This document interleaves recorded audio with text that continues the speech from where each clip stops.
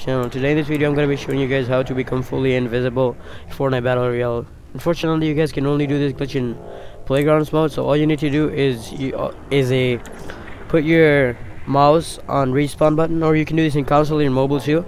So right when you click consume, which is E, so yeah, you have to respawn as quick as you can. So once you respawn, bam, you're gonna be invisible in there. You're gonna be fully invisible. You can do anything you want. You can troll people in playground mode and tell them that you have hacks. Well, you know, obviously the reactions are gonna be so crazy.